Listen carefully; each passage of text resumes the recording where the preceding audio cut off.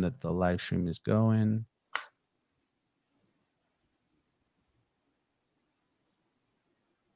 All right, Jen. Okay, welcome everyone.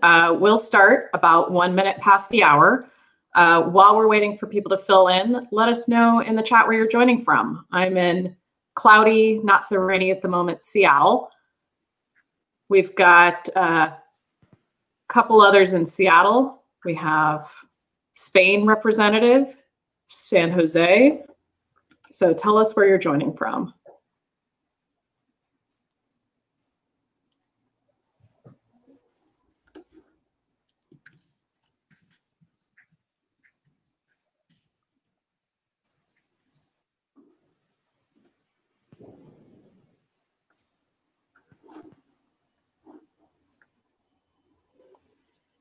All right, we've got about another 30 seconds or so, and then we'll get started. We've got Stu in sunny San Francisco. Hopefully it really is sunny down there. Welcome, Stu.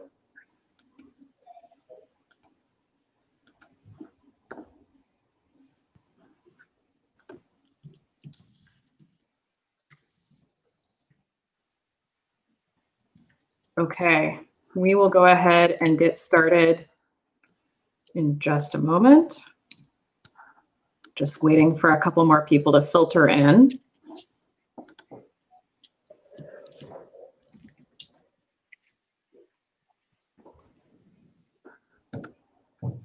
Hi, Shaw, welcome.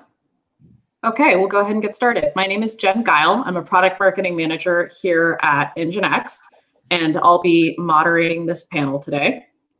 I'm sure not everyone here is familiar with NGINX or our parent company F5. So before we get started, I'll just give a quick overview.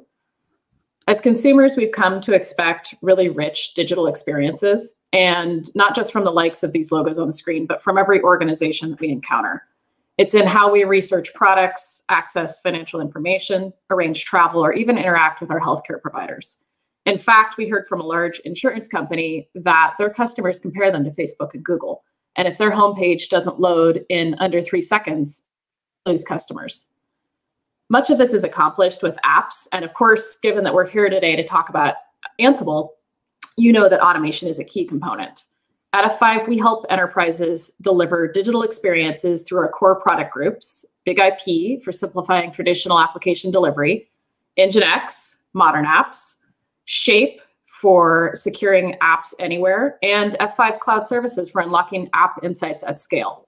And so I'll introduce the panel in just a moment. You may have seen that we dropped a little link in the chat, or you might have heard from our virtual booth already that we're running a survey right now. The NGINX product team would like to get some feedback on how people are using Ansible roles and collections. And so if you click that link, over in the chat, you can take a 2-minute survey, give us some information about how you're using roles, and enter to win a $100 gift card. So please do that. We would love to get your feedback. And with that said, I'm going to go ahead and introduce the panel. So we'll unshare for a moment. All right, so first up, Alessandro, will you introduce yourself and tell us your Ansible specialty? Hey, I'm Alessandro Falgarcia, technical marketing engineer at NGINX, and I am main developer of the Ansible NGINX collection. So that includes the NGINX role, the NGINX config role, and well, those two really. And then the collection also includes the NGINX App Protect, which Daniel mainly develops. So that's a good segue over to Daniel Edgar. Daniel, give us a quick intro. Hey there, got my unmute. I'm Daniel Edgar. I'm a product manager in the NGINX group focused on application security. And as Alessandra said, yeah, I was the original contributor for the NGINX App Protect Ansible role, which is now part of the collection. And we actually have a few core contributors associated with that now. So nice to meet you all. Thanks, Daniel. We'll go ahead and stick with the NGINX theme, tossing it over to you, Brian. Give us a quick intro. Okay, Brian Ehlert. I'm a technical product manager over on the NGINX controller product. And I've been primarily developing the NGINX controller Ansible roles and collection as those relate to the controller world, as you might grow and introduce controller into your environment. Thanks, Brian. Forrest. Hey, I'm Forrest Crenshaw. I'm a product management engineer for the F5 Big IP Ansible modules and roles. So the modules that you've seen on GitHub for a while now and included with Ansible, as well as the roles that are on Dev Central. All right. And last but not least, Payal. Hey, I'm Payal Singh, Solution Architect with F5. I'm a part of the business development team here at F5 who works very closely with different partners, and Ansible being one of them. So we've been working with them for over 5 years, and they've been absolutely wonderful to work with as a partner. Yeah, definitely. Thank you. So before we jump into the Q&A, I want to remind everyone we do have the chat here. So if you have questions for our panel, please drop them in the chat and we'll surface those and answer them. We're planning on a couple of discussion topics. So the first part of the panel talking about Ansible role collection development. And the second half, we'll talk a bit about practical application for our roles and collections. And so let's go ahead and start off with a softball here. I'm going to toss it at Brian. Why use the official F5 NGINX roles and collections instead of building your own? We know there's a lot of people out there who do build their own. And so tell us, what's your thought there? So yeah, this is actually something that I kind of talk with internally as I talk to our sales engineers and sales architects and within the company. Quite honestly, there's a lot of things that we build into the roles and collections that we produce. One, they're supported by the business, right? We make sure we provide quality around those things. But kind of one of the most valuable things that we put in them is we build a lot of error handling into those roles to make sure we catch those errors and we pull those errors back up and we're responding to the correct states. Things that when you first start building a role for a new product or something like that, you might not necessarily put in there just because you don't have enough depth of knowledge into those products. But we actually build those right in up front, and it's really designed to give quick success so that you can pull those things and you can start to put them into your plays and your workflows as quickly as possible. Great, thank you. So along a similar vein, Ansible collections were introduced last year. And I think some people are still probably wondering why they should care about collections. And I know, Forrest, you're passionate about this. Why don't you start us off? Why should we care about collections? Yeah, collections really offer you a single package to get functionality, right, from a vendor. So rather than having to manage my roles, my modules, my connection plugins independently, we can rev these together and release them as a collection. So I know that if I get this collection, all of this, kind of as Brian mentioned, has been tested together and works. I don't have to piecemeal my automation environment together. I can get the collection for the use cases that I want, because the use cases are what give us value, right? It's cool to be able to turn individual knobs, but until you have value out of that, then there's no reason to use it. So a collection allows us to deliver value to you packaged together. Great. And so you mentioned testing. Let's go over to Alessandro. You just released the NGINX core collection. Tell us, what kind of testing do you do as part of the collection? How do you future-proof? How far back do you test? So, back before developing the collection, we developed quite a robust testing infrastructure on each role using Molecule, which I'm going to assume most people familiar with Ansible have at least heard of Molecule. That enables you to very easily create a series of tests across multiple distributions and check for the things you want your roles to have, such as idempotence, make sure that, everything gets deployed correctly with some verification tests. And since every role already has that built into it, every role in the NGINX collection already has that built into it, when when creating the collection, since the collection is just really a collection of those roles, you kind of already know that the roles will work as you expect.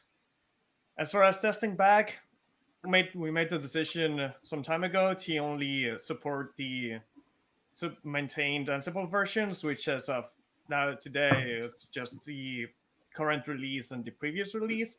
So that simplifies the testing pipeline quite a bit too.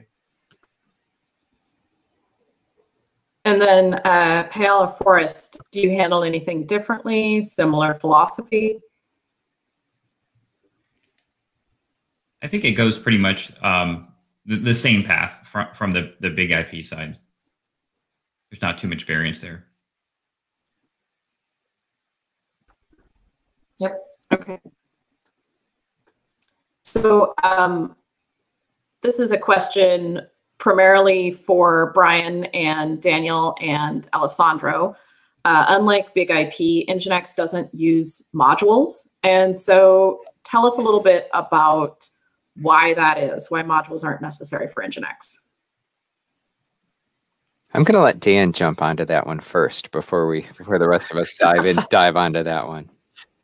Go for it.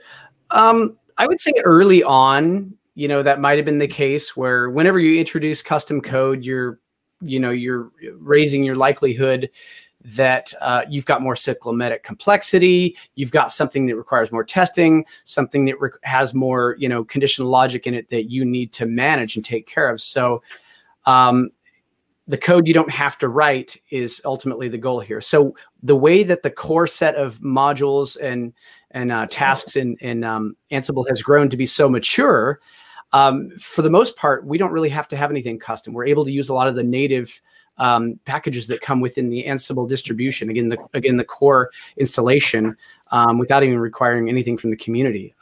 I guess is code in any case, although it's fun, it is a liability, and it means you have to take care of it, you have to maintain it and whatnot. So fortunately, there's a stable basis of core modules that we can use and leverage within our playbooks, so we can get our job done and maintain it very, very easily long term. That was a pretty verbose answer.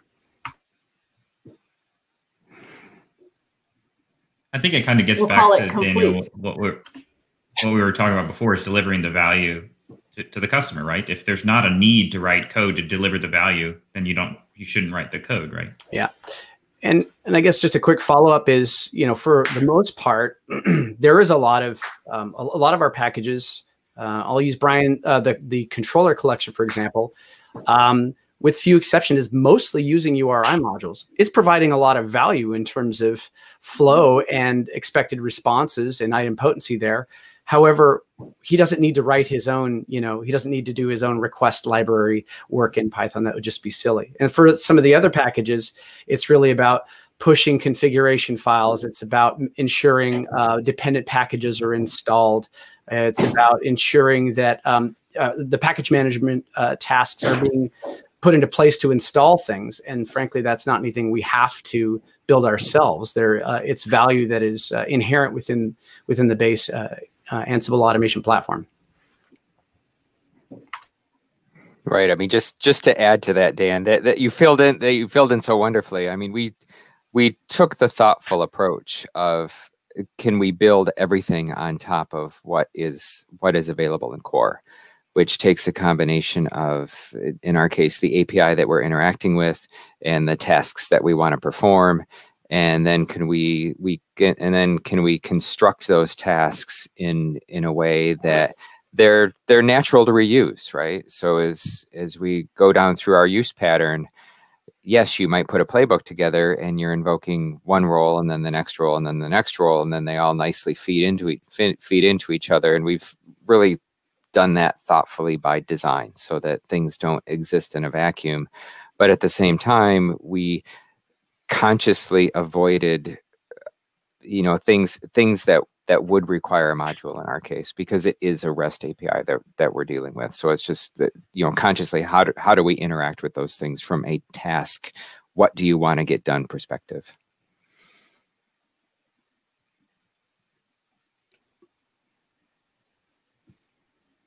Okay, have we How about this one next? We've got a question around community contribute official roles. What's the best way for people to contribute? Who wants to grab this one? I can take that one. Well, all of our roles are on GitHub. Thanks, Alessandro.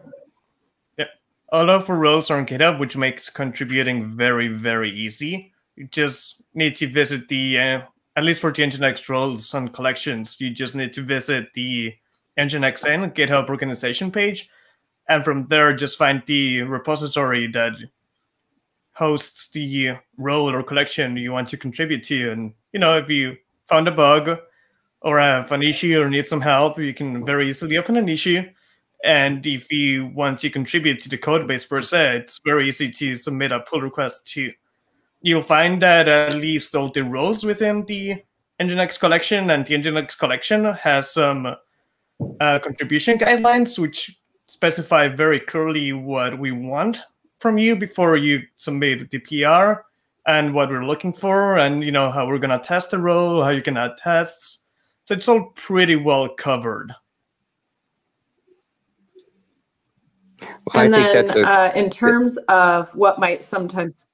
Oh, sorry. Looks like we've got a little delay. Go ahead, Brian. That's all right. I was going to kind of add to that from Alessandro's perspective, because of how we maintain these roles and how we maintain the collection. So when you're looking at contributing to another good guideline is, because of the way we maintain these, is to focus on the role itself, the individual task. And then it's a lot easier for us to consume those changes in, to take those, provide feedback, and then roll those into collection and release them as a unit. So whether they go back up to Galaxy as a collection version or into Automation Hub as a collection version. I think that's important to note, is that the rev of the role, the revision of the role in the collection can be different, right? So it allows us to take all that functionality, the changes to the functionality, all the GitHub issues that were opened across NGINX and BigIP, and then release the collections for NGINX and BigIP once that functionality or that value is then added to the customer. Right, and it also allows you to kind of manage your risk as well. So if you're really tight with your versioning, say your product is not revving and you want to be really strict with your versioning, the collections are really easy way to do that, because you can pin to a specific version. If you know the product's going to be revving underneath you and you don't want to take the risk of, say, we always want the latest greatest version of this particular role. Not all the roles have versions internally, but the collections, the kind of safety mechanism on that, where we might be continuing to take changes into the roles and develop those and whatnot. And if you don't want to take that risk, then you can, turn back over to the collection to go back to an earlier question and minimize your risk. And so when people, sorry, delay again. Is that you, Gail? Sorry, Jen. Yeah. Just to add to a contribution. So, contributing can be not just to what's already developed for the roles and collections, but, as a customer or user, if someone has some great use cases that they use in their environment and they kind of want to, contribute it back so that we can possibly include it in our official release, that's a great way of contributing as well.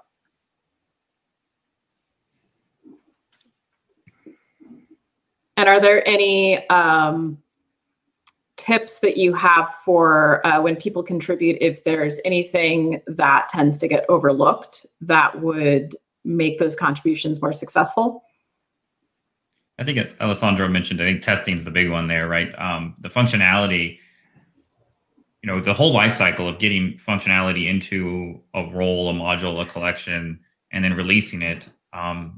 We don't want to do that and release it to other customers unless there's solid testing around it. So simply updating a parameter, a function within a pull request, or requesting just that functionality be added, you want us to be testing it. So if there's a pull request, adding the testing according to the guidelines that are within the specific GitHub repo really add to the speed at which that feature can be accepted.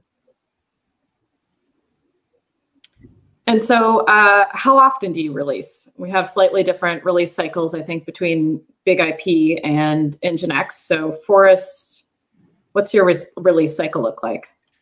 Yeah, so we aim for around every 6 weeks. That being said, if there's a critical patch or a feature, we can release anytime that we need to, which is another great value of what collections offer, right? You can rev an individual vendor's collection without impacting your entire Ansible environment. So we aim for every 6 weeks to give some consistency, but then we release when that value is there. And over on the NGINX side, who wants to take this? I'd say for the NGINX and NGINX role, there's no set cadence for releases. It usually, new release gets wrapped up whenever there's enough content to make the new release valuable. That being said, as Forrest was mentioning, if there's maybe a critical bug fix or some major change that occurs within the role, that gets wrapped up and released immediately.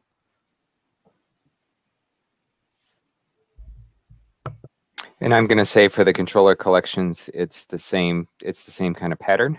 We don't have a regular cadence. Quite honestly, maintaining the roles is not my full-time job. So it's a part-time job. So just like the people that contribute from the community, we maintain these for the benefit of the community. So as the product changes underneath and I need to expose, say, new capabilities of the product, or we have some new task or workflow that customers might want to focus on, because as working with customers, we've figured out that we have some gaps, and they need some examples and some safety in getting started. Then we'll add those in and develop those roles. Literally, we maintain and update as necessary. But as far as revving the collection, when I've got a bug or a fix to bring in there, or what's actually been more likely when I have to bring in new capabilities that the product supports. And I think you already answered it a little bit, but in terms of deciding what to prioritize for role and collection development, Brian, you mentioned identifying gaps. What else goes into deciding what you're going to develop? So from my perspective, I focus, since I'm product aligned, right? So I'm aligned to this NGINX controller product. So it's really around the scenarios that either make sense from an automation perspective. I mean, we really want to pick up those scenarios that a customer is really going to drive through their pipelines, make sure we do really, really well at supporting those scenarios. And then there's going to be kind of the less important scenarios, things that, yes, you might automate them, but they're a little more bespoke. They might happen once a year, once a quarter, something like that. Then those we'll put a secondary priority on that. And as we do events or webinars or whatnot, you also see a set of examples, playbook examples that I might be building around those things, which I actually maintain those separate from the collection and the role. So the playbooks kind of stand on their own.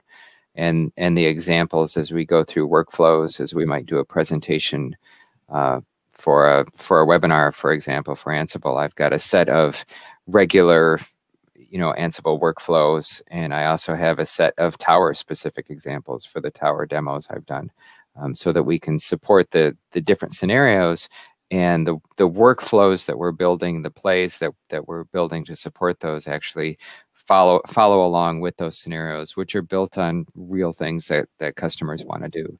And I guess that's the real emphasis. When it's something that's real that customers want to accomplish, those things always go to the top of the list.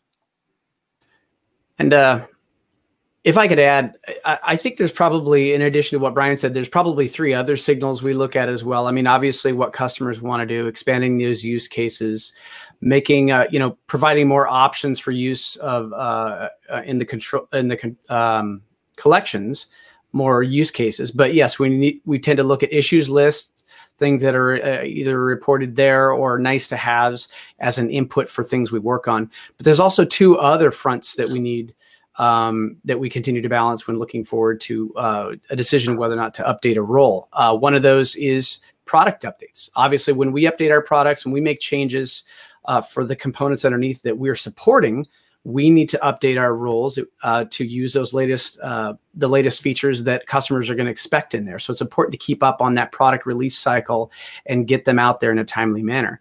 And I guess another example is also continuing to evolve with what's happening with the automation platform. So for instance, we need to consistently be vigilant to see, hey, am I using something that is going to be deprecated soon? Am I on the latest version of the linter? Am I testing things properly?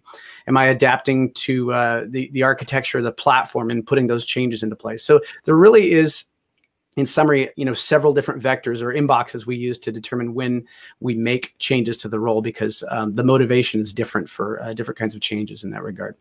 I think on that same note, Daniel, a platform consistency, right? So with Ansible, there may be suggestions that we communicate as a partner with where, hey, we need to have this type of connection plugin or this way of doing things. We want to make sure the user experience when leveraging Ansible, not just with F5 products, is consistent across Ansible in general, right? So there are extra exterior motivations and drivers for changes as well. And we always try to be transparent with changes like that are made. Right, and just to add to that, like not only just core feature changes, but also there are like so many customer requests around multi-cloud. So just kind of keeping that in mind and how these roles and collections would work, in different environments, especially when it comes to bringing up the infrastructure. So that's also something to keep in mind while working on these roles and collections.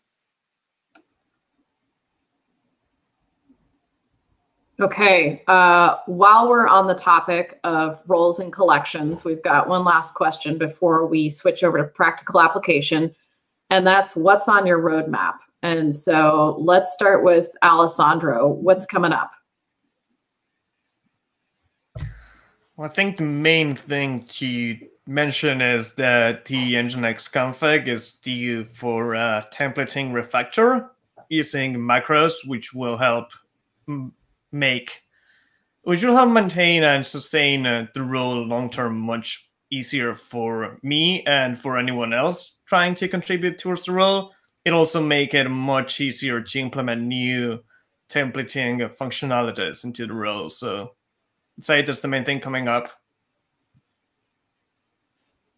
Great. Daniel, I think you've got something as well. Yeah, I think that's been a big part of this last month's work in roles, getting them all up to speed in terms of packaging and with an emphasis on testing coverage. But being able to use something like Molecule, especially with the Ansible verifier, is really powerful. However, the linter or that process doesn't really tell you if you have enough or appropriate testing coverage. So again, doubling down on that, making sure we have all of our use cases covered, I think is going to be a future investment for us to make sure that, all those conditionals are being handled and being exercised via that role. Because if someone knows of one out there that can let me know of a way to test for coverage at a role from a role point of view, I'd be interested in hearing it. Other than that, it's pretty manual, and I think we need to continue to explore and create tests for those particular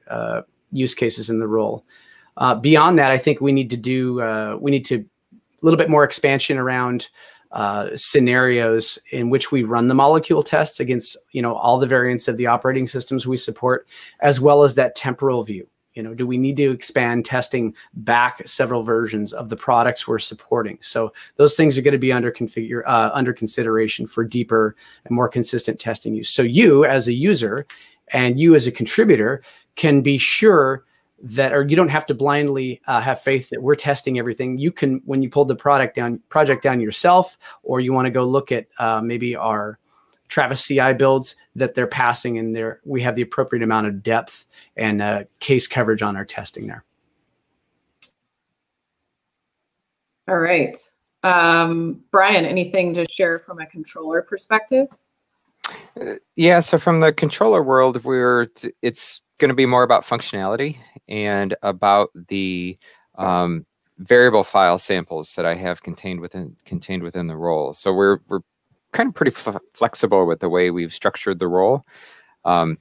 But what we do have is constant changes in capabilities of the platform that are happening separate and underneath us. And we do have some big capabilities that are in the works and are going to be coming soon that we will be incorporating into some of the roles to make sure that we can adapt to some of those scenarios and we set them up correctly. So a lot of them, the roles are hanging out there, and you might not see much for examples yet because the capabilities weren't fully baked. And we do have some of those that are going to be coming online and new support scenarios. So we want to make sure we gather those, as well as some other options that might be really, really useful for customers to if nothing else, to keep customers out of consoles, because that's one of the benefits of these things too, is if we can come up with workflows that might not be interacting with the product, but it might help you actually support the product. And I'd like to work at getting some of those things in there as well. Okay, Forrest, what do you have coming up? Yeah, so from the big IP side, other than the day in, day out, GitHub issue work and feature adds to our current collection, I think this kind of brings a lot of our conversations full circle, right? Use the right tool and right automation for the right use case. And so we have, in recent years, added a lot of declarative APIs on top of big IP through the F5 automation toolchain. So we will be releasing new modules that support that. So the modules will be leveraging Ansible to send those declarative APIs, which handle the item potency on the backside, to update your app services, your onboarding of big IPs, exporting telemetry off the big IP. At the same time, these modules will be utilizing the HTTP API plugin within Ansible instead of connection local. So that's a minor difference coming, and you can expect these within the next few months to help leverage the F5 automation toolchain. Pal, anything else to share? No, not from a product standpoint, but from the BD perspective, our roadmap is definitely to keep engaged with Ansible as a partner. The Red Hat Summit's coming next year, so whatever new stuff we have from NGINX collections and F5 2.0 collections, kind of get them out there and get people using it. Right on.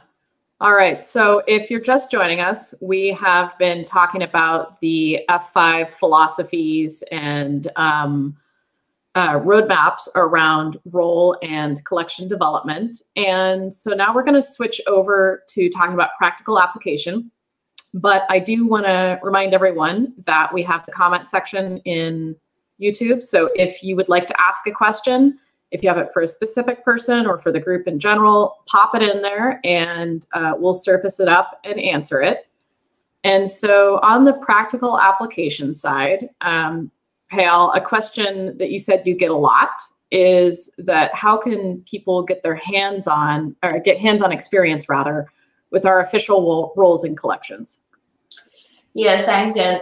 So I do have a couple of links, and I'm not sure if I can share them, but I can put them in the private chat, and I'll do that in a bit. But yes, we do have a workshop. If you just go to ansible.com/linklite, there are different exercises on particularly the F5, the big IP, and it kind of goes very basic, like how to really gather facts from the system, deploy a pool and virtual, really simple, to a little bit more complex of how would you use the Ansible tower and how would you use roles. It does use modules as well as it uses our declarative API. So there's a lot of hands-on, and it actually runs on the AWS infrastructure. So if you have an AWS account, you can run the entire, what we call the provisioner, which will deploy the lab for you, and then you can run exercises on top of it. And the eventual goal is to have this Linklite also have different NGINX use cases. So we're going to expand upon what's already there to include NGINX as well. And I'll post those links in chat. Yeah, thank you. We'll get those posted over on the live stream side. Sure. So let's talk automation use cases. NGINX was acquired by F5 last year. And we've been doing a lot of work to grow closer together. And one of the things that people may be interested to know is if there are use cases that include both F5 products like Big IP as well as NGINX. And so, Brian, let's start with you. All right. Let me ask you to rephrase that question for me a little bit there, Jen, if you could. Sure. Do we have any use cases where we would be automating with both F5 and NGINX? Bringing the two worlds together. Yeah, but better together, yes, right? Yeah, we do actually. There are a few use cases. There are some situations where we have prototyped some things there's, without getting into details, and there's some situation where we're going to productize some things so customers don't have to roll these scenarios themselves through automation. So, you know, Ansible is one of those great tools where you can literally, as a customer, automate all the things. So say if you're using NGINX or if you're using NGINX controller to drive NGINX, you can use that in a whole bunch of different personalities, I call it. So you might be running web proxy, web servers, whatever you might be doing there. And then you still might want the advanced capabilities of a big IP sitting in front of those as your kind of disaggregation or load balancing layer in front of those instances to take advantage of those higher level capabilities, you know, bot protection, DDoS, and whatnot. So you would have the workflows where you would be providing configurations to the back end, and then you would be, you know, providing new configurations to your front end to accommodate change that you've had at those instances. I mean, there's a long history of thinking of the network layer as full of instances that are a bit more long-lived. They're less ephemeral. If you think of the mantra as of cattle, not pets. But there is a tendency for those machines and systems to run longer. So we tend to think about them slightly differently. But yeah, one of the primary scenarios that you might think of is I've either got web servers or I've got reverse proxies, and I need to add another layer of protection in front of those. But these web servers and proxies, they might be managed by a team that's not the networking team. So we need to have some automation and some workflow to deal with the fact that there's scaling actions that are happening here on these backend machines. So your pool list might be expanding and reducing or changing, or you might need to direct over to a different Kubernetes ingress node or something like that. So a lot of it's dealing with these change in your environment and how you can accommodate that within your product workflow.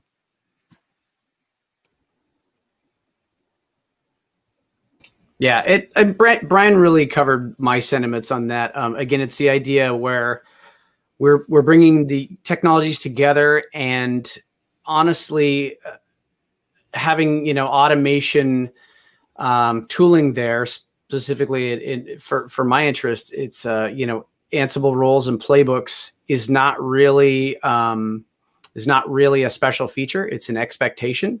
So when I'm working with solutions architects and engineers out there that might be coming up with a cohesive solution that might use some of big IP security features on the front end or the edge, and then something like our NGINX WAF closer to the applications themselves, I'm going to consider using something like our AS3 based roles that Forrest was talking about and Payal was talking about. And I'm going to use our core collection on the inside. Never build anything manually. As Brian said, automate all the things if you can. I think that brings in a great lead into leveraging the declarative tools on Big IP can perform dynamic service discovery based on environments such as public cloud, right? AWS, Azure, GCP, etc. And so if you have an ephemeral NGINX environment that is standing up rapidly, which is a strong point of NGINX, right? You can have Big IP pools dynamically updating based on what is in those environments. So if an EC2 instance with a certain tag loads in AWS, I can have my big IP AS3 automatically update based on that. And so AS3 is deployed via Ansible. The deployment of the NGINX instances are deployed via Ansible, and it all synergizes together to give you a complete solution.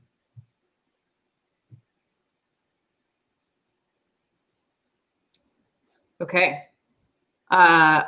One big closing question that I'll be curious if we have agreement on or if we get a debate is, what's the single thing I can automate that would save me the most time?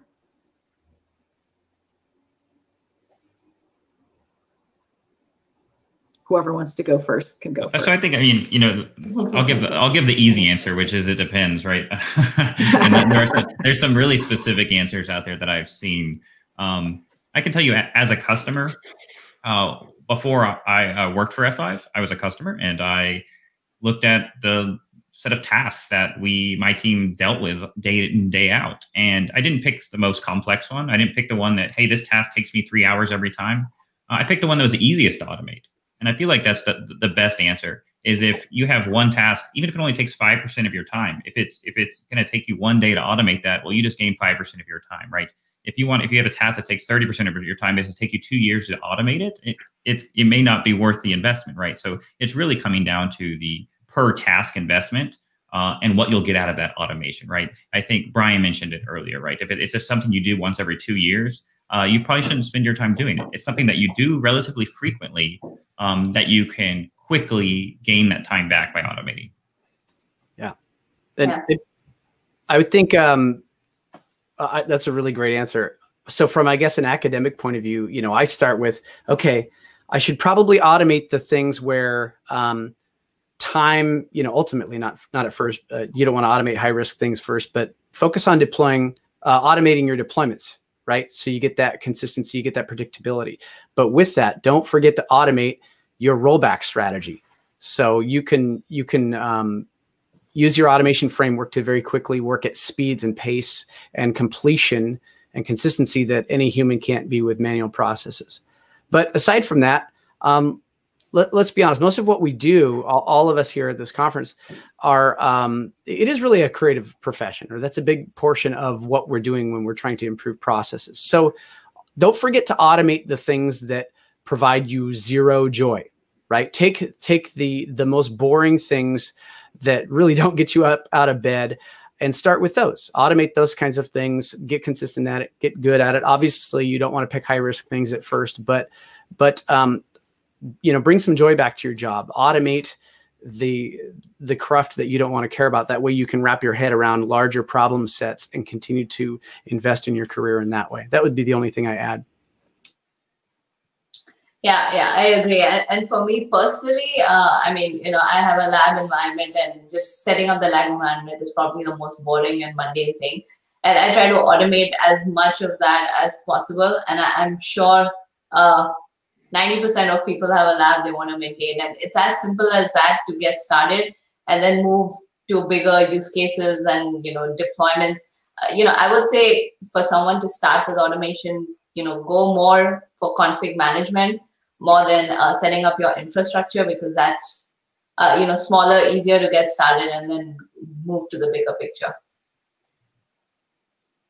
Yeah, config management definitely has less dependencies, right? You do infrastructure, you have dependencies on everything in that infrastructure, how everything connects, right? Yep.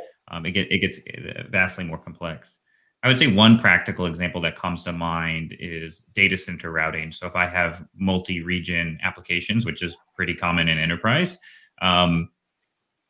I don't want to have multiple teams involved when I have to make changes to my application. I need to be able to pull my application out of data center 1 and only have it run out of data center 2 so I can do changes within data center 1, right?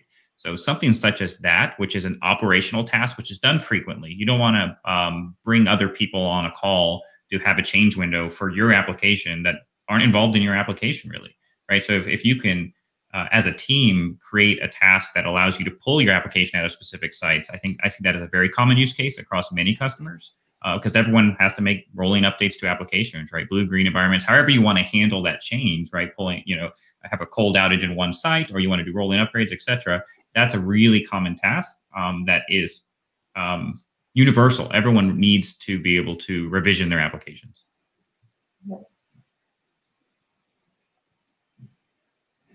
Well, and I think to bring like some of these ideas together, I know for me, it's all about to steal a word from the SRE world, right? It's automate your toil.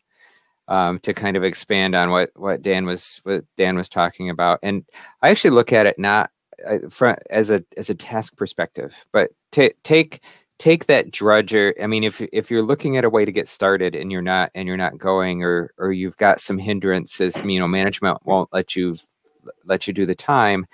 Take those things that you do that might be a larger process, and just break it down into its individual pieces. So it's individual tasks. So I've got to update this thing. I've got to push a file. Fine, push a file, and then later in add how you actually execute the process on the remaining. I need to pull a file. Fine, pull a file. I need to make sure you have a configuration in a specific spot.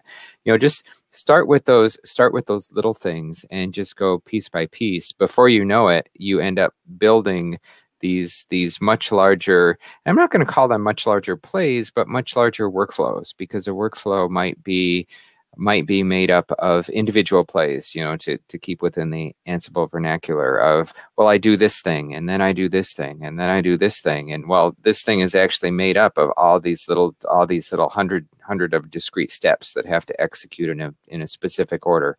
That's always great stuff to pick on, but don't look at the big thing that you have to accomplish, because that's a lot of times very, very daunting.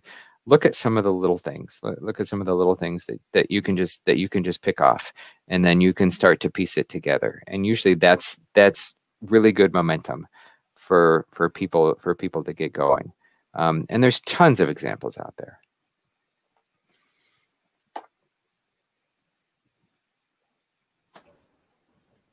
Yeah, if I were to mention one thing that I'd automate to save me the most time, it would probably be, as well, other people have already mentioned, probably just to automate one thing that I do the most every day.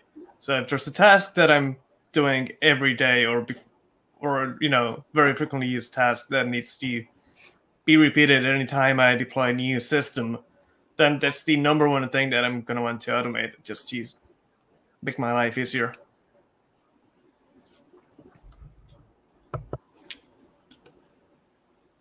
Yep. And all right. So as we start to, sorry. Go ahead, Pale. It's okay, Jen. We'll make this the last comment on it. Sure. I just wanted to add, since we're talking about our collections and roles being released so frequently, if you write any automation for FI and NGINX, kind of make sure that you also have a check to update those collections and roles before you run your tasks, just so that you're always on the latest. Yeah, that's great advice. So you'll see the banner at the bottom of the screen. We have Alessandro as an AnsibleFest speaker. He'll be doing a session tomorrow, October 13th, 11:30 a.m. Eastern Time, 8:30 a.m. Pacific Time. Alessandro, give us the 30-second, what are you going to be talking about in NGINX Better with Ansible? Well, I'm first going to start by giving a brief overview on what NGINX is and why you'd want to use Ansible to automate your NGINX deployments. And then I'll give a brief demo showing how easy it is to use Ansible to deploy NGINX Plus as a web server, and then also you deploy NGINX App Protect to secure your web server.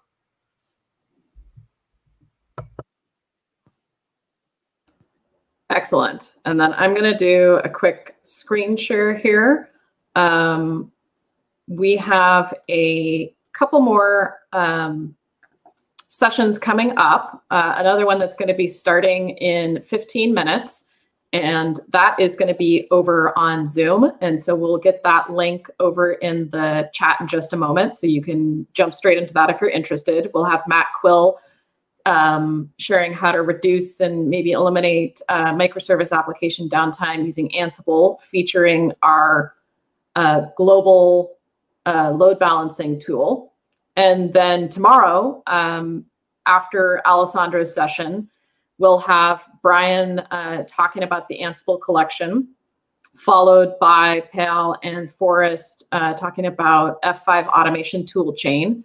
Those will also be on Zoom rather than through YouTube. We're just doing the YouTube for this session. And so we'll get those links in tomorrow or for tomorrow as well. And you can also return to the NGINX booth to get them live. And again, if you haven't taken our survey yet, we invite you to do that. Even if you're new to Ansible, new to NGINX, give us some input. We're really looking to start talking directly with people about their experiences and what they're looking for so that we can continue shaping those roadmaps. And that's pretty much it. So if you want to learn more, we have two different websites, nginx.com and f5.com. And you can toss in the / there in order to get our pages specifically on Red Hat and Ansible. And then we're going to go ahead and drop links in the chat as well. I'm also going to go ahead and share out our links to F5 and NGINX on Galaxy. We know that's where a lot of people are finding our Ansible roles. And so definitely check us out there. It'll get you over to our GitHub. And with that, oh, I see some comments. Let's see, do we have any new questions? I don't think so. So panel, thank you so much. It's been a great conversation. I hope that the people watching enjoyed it. So have a great day.